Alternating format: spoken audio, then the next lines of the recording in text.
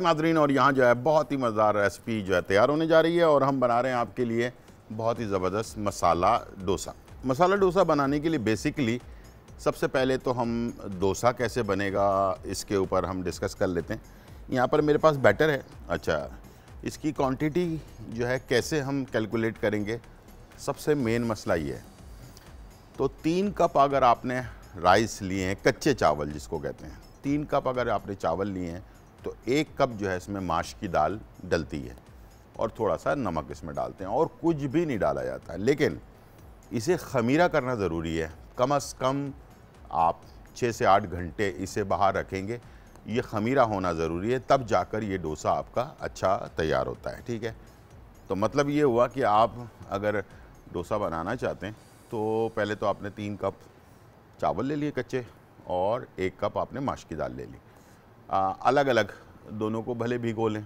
भिगोने के बाद इसे आप जब ये थोड़ा सा कलर इसका चेंज हो जाए उसके बाद इसको मशीन में डालकर पीस लें अच्छी तरह से।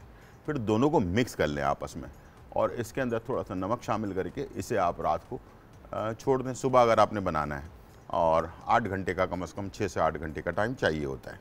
उसके बाद इसको आपने जैसे हम पैनकेक बनाते हैं उस तरह से आप इसको तवे पे, या वैसे तो मोटा तवा चाहिए होता है इसके लिए, लेकिन हमारे पास वो मोटा वाला तवा नहीं है, तो हम इसे फ्राई पैन पे घर पे जैसे बना सकते हैं वैसे हम इसे तैयार करेंगे। ठीक है, इसके लिए एक मसाला जो है मैं बनाने जा रहा हूँ और मसाला जो है वो बनेगा मुख्तलिफ़ चीज़ों के साथ मिक्स करके। ठीक है, थोड़ा सा हमने इसमें ऑयल ले लिया और इसके अंदर मैं डाल रहा हूँ कड़ी पत्ता। ठीक है, तकरीबन 8 से 10 कड़ी पत्ता मैंने डाल दिया। थोड़ा सा राई दाना 1 चाय का चम्मच डाल दिया और इसके साथ मैं इसमें डाल लूँ, चिकन भी डाल सकते हैं, आलू का भी बना सकते हैं, ज़रूरी नहीं कि चिकन का ही बनाएं। ठीक है, मैं इसमें चिकन ऐड कर रहा हूँ 1 पाव के करीब।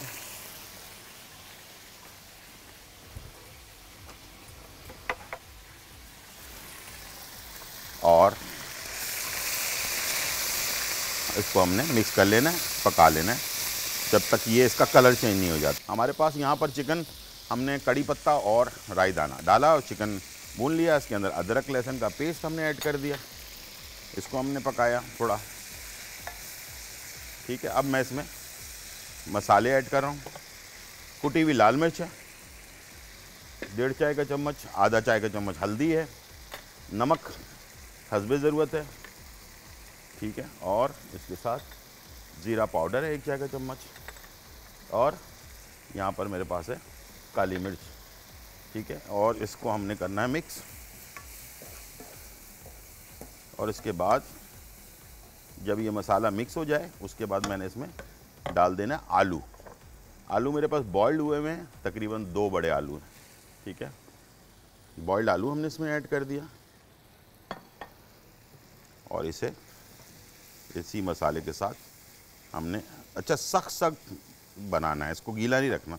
यहाँ जब आपका पैन अच्छी तरह से गर्म हो जाए उसको चेक करने का तरीका ये आया कि एक प्याले के अंदर पानी ले लें और थोड़ा सा ऑयल डाल दें। ठीक है, इसको आप मिक्स करें और हल्का सा छींटा मारें। ठीक है, ये देखिए इतना गर्म होना चाहिए ये।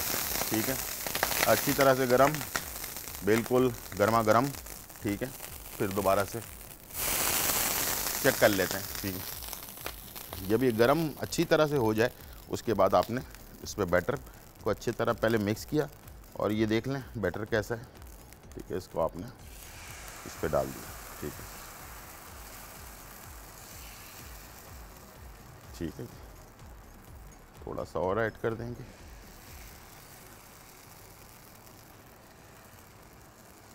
और एक तरफ से अच्छी तरह से पकने दें। ठीक है, जब तक ये ऊपर से बिल्कुल ड्राई ना हो जाए, खुश्क ना हो जाए, तो इसको आपने बिल्कुल छेड़छाड़ नहीं करनी है और इसको पक्की तरह से पकने देना है।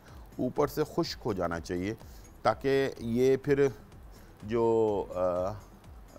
डोसा होता है असल में इसको एक ही तरफ से पकाया जाता है। ठीक है, 2 तरफ से नहीं पकाया जाता। ठीक है, इसको पकने दें अच्छी तरह से। जब ये बिल्कुल ड्राई हो जाएगा, हल्के हल्के से साइडों से ना ब्राउन ब्राउन नज़र आने लगेगा, किनारियाँ। ठीक है ना, उसके बाद ये डोसा आपका फाइनली तैयार हो चुका होगा। ठीक है, ये ज़रा इसके अंदर आपने ख्याल रखना है और वैसे तो मोटे तवे पे बनाना है, लेकिन मजबूरी है कि एक तो हर घर में तवा होता नहीं, ठीक है। और अब हमने कुछ ना कुछ इसकी टेक्निक तो लड़ानी थी, तो मैंने कहा चलें आप लोगों के लिए कुछ फ्राई पैन पे आज मैं ट्राई करके देखता हूँ। इसलिए कि मेरे अपने पास घर पर जो ना मोटा तवा है मौजूद, इतना बड़ा तवा है जिसके अंदर वो कटाकट बनाते हैं ना, वो वाला तवा मैंने ख़रीद के पहले से रखा हुआ था। अच्छा, जब ये हल्का हल्का सा किनारे इसके वो होने लगे तो हल्का सा ऑयल इसमें ऐड कर दें, ठीक है। इसमें हम मसाला डाल रहे हैं अब डोसे के अंदर, ये देख लें इस तरह से, ठीक है।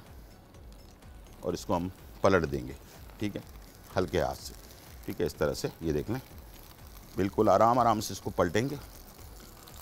हमारे पास कॉलर है नादिया,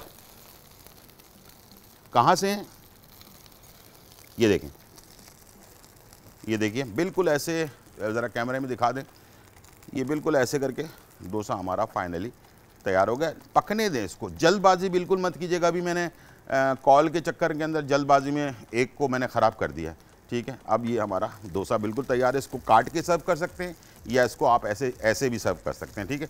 बिल्कुल फाइनली डन है ये हमारा डोसा, ठीक है।